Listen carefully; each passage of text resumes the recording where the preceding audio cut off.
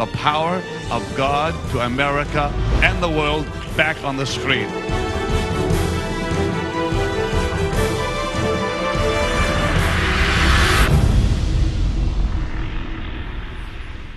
Welcome to your Love World. We are going to have a great program today, and the people said, "Amen." I love it. Listen, I have with me some wonderful guests. Pastor Jonathan Miller, you've been my friend for a long time, and I just met Pastor Tony Suarez. Yes. What an amazing anointing on both of you. You've had an impact on my life for years. I grew up watching you on television, on Christian television, and it was an impact to my ministry. You used to come to the crusades, and what did you say to me? You used to hide from the cameras or something? I used to sneak into the crusades. I would sneak into Benny Hinn crusades, and when the boom mic would come, or when the camera would come by, right, I would just, and then I'd come back. But I was hungry. I was hungry for the miraculous. I was hungry because I would tune into television, and I'd see 24 wheelchairs empty in one service. And you'd go to another city and see it again. I hadn't seen one. And I was hungry. I wanted to see the miraculous. And I got frustrated at the United Center. It was 2001. People are being healed left and right. And you hadn't prayed yet. It was during worship. It was just during praise and worship people start getting healed. And I walked out frustrated with a holy frustration. Because I want to experience it in my church, in my father's church. And I walk out, and there are ladies, they are pulling on the doors of the United Center, yelling at security, "Let me in, let me in." And security has their arms locked. They can't let anyone in, not because you won't let them in. The city of Chicago won't let them in because of a fire code. But one particular lady shouted, she said, "If I can just get in, I'm going to get a miracle." And it was right then that I realized the difference between how I was coming to church and how people were coming to your crusades. I was coming to church with my fingers crossed, hoping, I hope I get a miracle. People were coming to your crusades like kids on Christmas with their hands open, expecting, if I just get in the door, I'm going to get what I need from God. It was different. I had hope. They had expectation.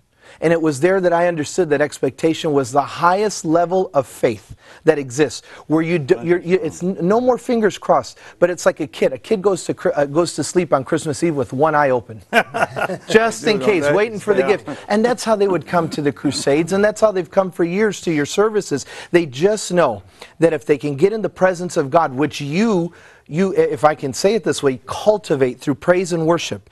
He is so high and lifted up in those services through the praise and worship of the people of God that it is impossible for him not to touch his people. And my life was forever changed, forever impacted, sneaking in to Benny Hinn crusades in Chicago. I mean, you're seeing things I'm not seeing, so please help me. Pastor, he could. This is what the Lord shared with me. Brother. I love it. I'm excited. I'm trying to not be so Pentecostal right now. Please, I want to run around the studio. Yeah, please, yeah. But what is the Lord doing?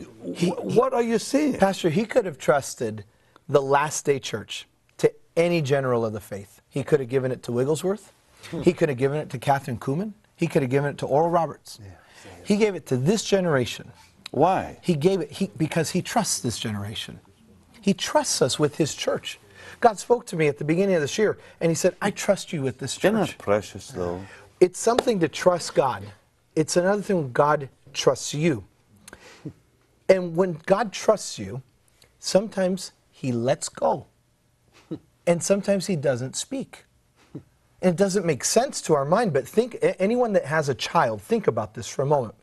I taught my children to walk by letting them fall, because I let go. Oh, yeah. I had to let go of their hand, not because I don't love them. Don't call DCFS. I'm a good dad. But I didn't let go because I wanted to see them hurt. I wanted them to build their muscle because I trusted that they could take another step. Yeah. I trusted that they could take another step.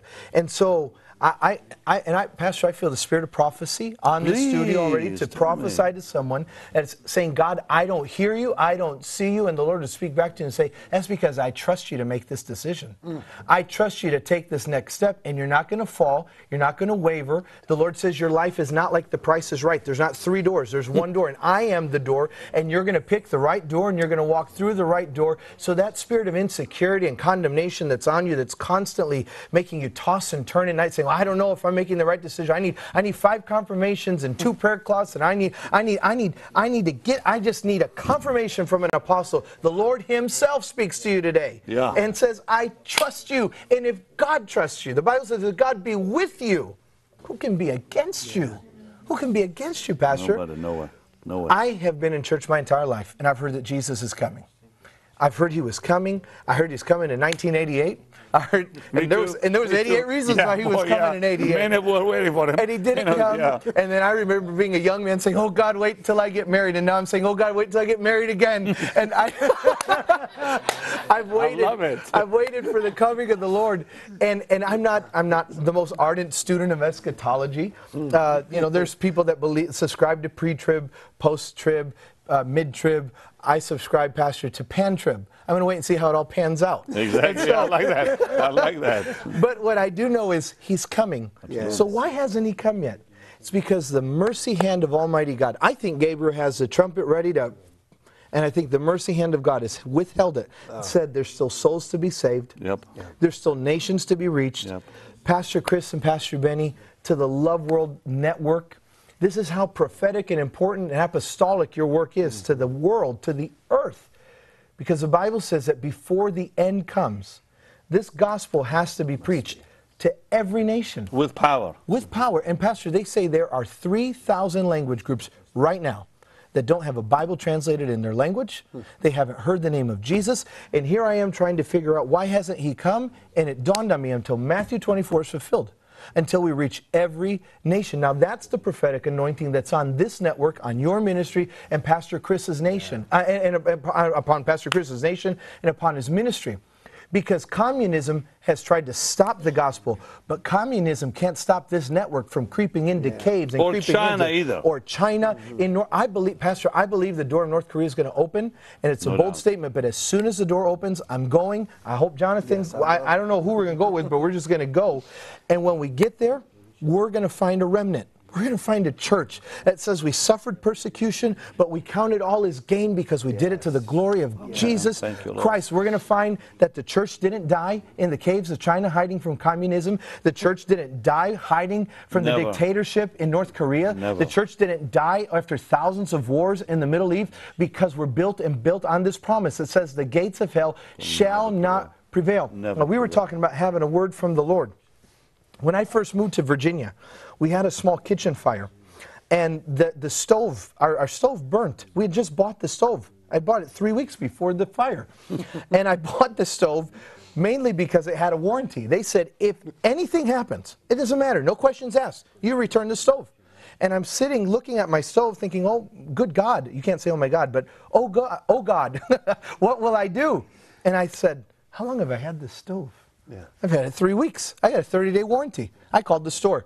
Please don't judge me. I called the store. I said, you know, it's not what I expected after 3 weeks from this stove. And the store said, can you, for quality assurances, can you tell us why? I said, no, I cannot. They said, why not? I said, because your warranty says no questions asked. So a few days later, they sent 3 men to the house, and they walked in, and they looked at my stove, and they said, are you for real? And with trembling hands, I held up my warranty, and he said, give me that. And he read it. He said, aren't you lucky? You read the warranty. And the other guy said, do we have to take it? He said, that's what the warranty says. Now, why would I bring that up today? Because I know a lot of burnt-out Christians. They haven't read the warranty. Wow. They don't know what this says. They don't know that the warranty says that a weak man falls 7 times, but he gets back up again. Hallelujah. They don't know that the Bible says that the sick can say that they're healed, that the poor can say that they're rich, that the weak can say you're strong. If you knew the warranty, you'd focus more on your promise than your problem. If you knew what the Word said, you'd focus more on where you're going than where you're coming from. And there is a word from the Lord for you today. In fact, you said that there was revelation that the Lord is giving you as you read the Bible in Hebrew. I've read the Bible in English and I've read the Bible in Spanish growing up. I'm of a Colombian descent. I've read it in both languages. And John 1:1 is one of the most powerful verses that we hear. In the beginning was the Word, and the Word was with God, and the Word was God. That's powerful. But in Spanish, it says, en el principio. It sounds more romantic too. En el principio era el verbo, y el verbo era con Dios, y el verbo era Dios. There is truth hidden in the Spanish that we haven't caught in English. In English, it doesn't say in the beginning. In Spanish, it doesn't say in the beginning was the word. It says in the beginning was the verb. Because my God doesn't speak nouns and pronouns and adjectives. He speaks verbs. Verbs are active words, creative words, life-giving words. That's why the scripture says that his word can't return void, because when he speaks a verb. It's a word that's in action, it's in motion. So when he said he was going to heal your family, that's a verb. When he said he's going to restore your marriage, that's a verb. When he said he's going to heal your body, that is a verb, and it cannot return until it fulfills what God said. So I've made it a habit in my life. When I get a word, I say, I got a verb from the Lord, because that word is active. It's doing something. We say, what is going on? I don't see anything. I don't see any motion. Well, if you could see in the heavenlies, you'd see a word that's going before you, and it's slaying giants, and it's removing obstacles, and it's making a way where there was no way. The word, and what's going to happen is that, Pastor Jonathan said, you just trust God through your worship, your praise, and what happens is that one day you're going to step into the fulfillment of the word, because the word went ahead and did the work. You don't have to do the work. This is Samson laid on Delilah's lap, and in a very, since you say we're young people, I'll use a young term. Delilah said, boo, where does your power come from? And he said, it's my hair. Pastor Benny, you never thought I'd say Lord Jesus, please let me come back to this network. Okay. She says, where's your power come from? And he says, my hair. Samson puts his strength in what he has and what he does. What if, just humor me for a moment, what happens if Samson says, Delilah, my power comes from God? Wow. Wow. He'd broken every other rule of the covenant. Yeah, boy, they never. He wasn't supposed to drink, he drank. He wasn't supposed to touch a dead carcass. He gave his parents honey out of a dead carcass. Wasn't supposed to hang out with la filisteas, as we say in Spanish, the Philistine women. This was number 2.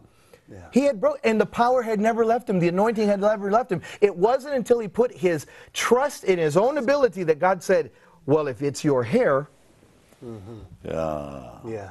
Yeah. There's a Samson watching it. I'm not talking about the Samson that fell with Delilah. I'm talking about the Samson that has a destiny over your life, has a promise over your life. Stop putting your trust in what you do and what people say you have. You look to your Redeemer. You say, my power, my anointing, my source comes from God, and so I will trust in what thus saith the word of the Lord. When you get to Hebrews chapter 11 and you read what's called the chapter of faith, you see the Noahs and the Abrahams. Barak made it, Gideon made it, everyone made it, Pastor.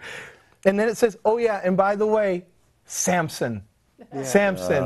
The legalists won't preach that. The Pharisees won't preach that. But thank God for the truth that before his death, he killed more people in his death than in his life. Why? Because there was a destiny over his life. And when God promises something to you, you might walk in circles in a desert for 40 years. You might go lay on Delilah's lap. You might sin. You might run away. Jonah, there's a Jonah, listen, you might go hang out. But even that whale where you've been hanging out for 3 days is the mercy hand of God, because what should have killed him turned into a 3-day prayer meeting that put him back on his course to lead him to his destiny. So I'm talking today to the Samsons. I'm talking to the Jonahs. Hallelujah. I'm talking to anybody that says, I don't see. You trust in the verb of the Lord, because it shall come to pass, Pastor Benny. Hallelujah. I feel the Holy Ghost today. I feel the Holy Ghost. When you were talking, Pastor Jonathan, I opened my Bible, and then Pastor Benny said, he said, don't listen to the mockers. I opened my Bible to 1 Samuel, and it came to me. The Holy Spirit dropped it in me. There was a woman named Hannah. She's a good woman. She's a righteous woman. Yep. She goes to the temple every year, but she's barren. And she goes with her husband Elkanah, and Elkanah loves her. But there's something that Hannah is missing that Hannah wants. There's another lady named Peninnah who has what Hannah doesn't have, and she makes a mockery. She makes mockery of what Hannah doesn't have. And so every year, Hannah has to go and worship while Peninnah is mocking what Hannah doesn't have. And Hannah prays for a child. She's believing for a child. And Elkanah says, would you just be satisfied with what you have? Right. I've been good to you. The Lord says, be careful with the Elkanahs in your life that are trying to weigh down your faith and diminish or dilute your faith for what you're believing. And there's a Hannah that's watching, and you're saying, don't be careful. And Elkanah's not a bad man. So here's the word of the Lord. I'm not talking about the devil. I'm talking about church people. Right. I'm talking about good people. I don't want to judge them because I'm going to heaven with them. But you be careful what the righteous say to you. Be still and know that I am God. Amen. Be careful who you let speak And who you allow to influence you. Elkanah was trying to quench her faith and say, you don't have to pray for that. You got enough. But how many Hannahs are watching tonight? There's a Hannah in the studio. Yes.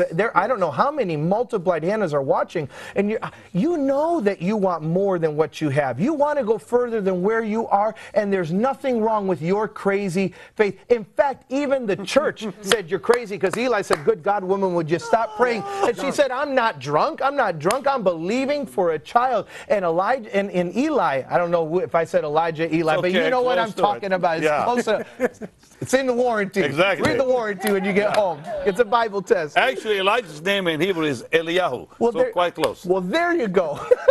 But Eli says, then according to thy faith, let it be granted unto you. And a year later, 2 years later, Hannah wasn't going to the festival alone. She wasn't going to the feast alone. She was dragging a Samuel with her. Yeah, I'm prophesying to a Hannah right now that is barren and you don't see the answer that you've been praying. And Elkanah has tried to talk you out of it. And Peninnah's been on the side making mockery of you. The Lord your God has heard your prayer. He's seen your tear. And listen, and here's the word. The Bible says she cried bitter tears. God didn't answer her bitter tears. It wasn't till she prayed. Yeah. It wasn't until she brought the petition to the Lord. Yeah. God can't answer just simply seeing tears.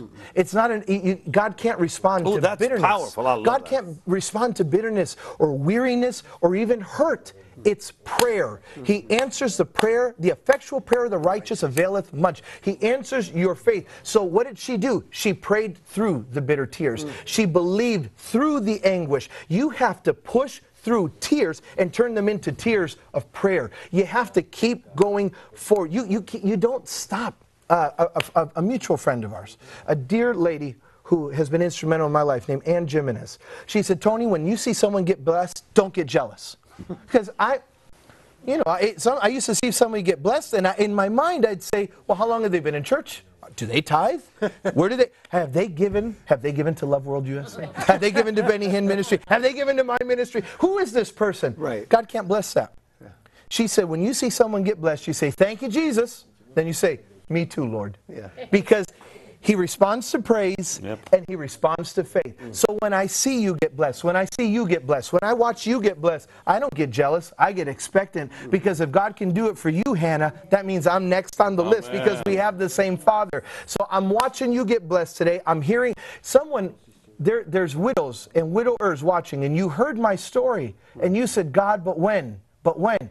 Change that and say, thank you, Jesus, for what you did for Tony and Gina. Now, me too, Lord. And you watch as God answers to your expectant faith because you trusted. You believed in spite of the mockers, in spite of the good people. In spite of the good. Lazarus is in a tomb. Jesus has shown up to do a miracle. Mary and Martha have asked Jesus to show up. He shows up, and when he shows up, Martha says, you're too late. He says, Martha, your brother will live again. And I think she got sarcastic, Pastor. She said, I know one in the resurrection, one day we're and he said, Martha, I am the resurrection. I think if we could hear the Bible, I think he almost chuckled and said, I am the resurrection and the life. I'm right here. And she said, whatever you say. Yeah. And she walks off. And he says, remove the stone. And that's when Martha says, no, stop. Spanish says, ya basta. It means enough is enough. You've gone too far. Yeah. He's dead. He's really dead. He stinketh, John 11:39. That means he's too dead for you to do what I asked you to do. Proving. Wow. This is the word. That Martha had faith to ask, but she didn't have faith to receive. Whoa. She had faith to bring a petition, but she didn't have a faith to see the petition all the way through. That's good. And while that's going on, the Pharisees and the Sadducees, because that's what they do, they showed up. And they said, isn't it sad? He could heal the blind, open the ears of the deaf, but he couldn't heal your brother. Isn't it amazing how when you need a word, you can't find anyone to encourage you. No one sends you a DM on Instagram. No one likes you on Facebook. You can't get a retweet if you paid for one. But everyone comes out of the woodworks to say, I heard you're getting divorced. You losing the house? Yeah. Are they taking both cars or just one car? Are you filing for bankruptcy, or are you just going to try to string it out? Have you already applied for the... It's amazing. I heard your son ran away. He always was a troubled child, wasn't he? And he's been ashamed for many, many years. And are you still going to that church? I bet, did the pastor ever show up for you? It's amazing how you'll find people, but God will wait. See, because God will wait. God will wait for the Sadducees and the Pharisees. He'll wait for the critics. He'll wait for the gossip. He'll wait for the scorners. He'll wait for them all to show up. And I said, God, why do you do that? He said, did you not read my word? Where I said, I'll prepare a table for you in the presence of your enemies. See, all those scorners and gossips and all those people that are coming back in your life, that's not the devil. That's God. He's preparing a table of blessing for you in the presence of those that said you'd never be blessed, you'd never get up, you'd never be healed, you'd never rise again, you'd never be restored. So if you are surrounded by enemies, I'd give God the best praise you've given him in 2018 before the year ends, because you're about to get a verb that's God. In fact, you're not about to get it, you got it in the last 50 minutes of this program. You got a verb, and that verb is about to come to pass. And so in Jesus' mighty name, upon the authority of his word, and the power that's in his name, I command you to be healed, to be delivered, to be restored right now in Jesus' mighty, mighty name. Get it now. Whew. Hey, my God, you're anointed. Pray for him. Pray for him. Thank you, Lord. Come on, lift your voice and pray. All of you, pray in the Holy Ghost. Come on, people of God. Pray for him. Father, in the mighty name of the Lord Jesus Christ, we declare today that your people have as much right to the promise of the whipping post as they do the cross of Calvary. And as easy as we believe for salvation, we believe right now for the gift of healing. For it is written, by your stripes we are healed. So someone right now, I hear a clock. Every time I've heard this clock for 20 years, it lets me know that God's healing a regular heartbeat. And right now, you're being touched by the power of God. God's healing your heart. Your heart is being made whole right now in Jesus' mighty name. Carpal tunnel syndrome is being healed. Even as in fact, I see it. I can see it. You're holding a mobile device. You're watching the program, and you're holding a mobile device, and there's been pain. You've been having to rest your arm on a pillow to hold it up to watch it, but move that pillow right now, because the Holy Ghost just touched your arm. There's strength. You're feeling it right now, and call the number. Call right now and say, I was just healed by the power of God, and give God praise. Father, I thank you for everyone watching this program that needs healing in their soul. They need healing in their spirit. They need healing in their body. Father, upon the authority of your word and the power that is in the only name given under heaven by which we can be saved, in the mighty, matchless, wonderful, majestic name of the Lord Jesus Christ, I command you to be healed. I command you to be delivered. I command you to be restored. And now you can lift your hands. You can lift your voice. And as we've prayed it, receive it now. In Jesus' mighty name, somebody give God praise for what he's doing right now. Somebody was just healed of a tumor on your throat. People, keep praying. Come on, keep praying out loud in the church. That tumor is gone in Jesus' name. Pastor Jonathan, what is God showing? Someone's right knee is being healed. It clicks bad from a car accident. If you just move that right now, that pain is going.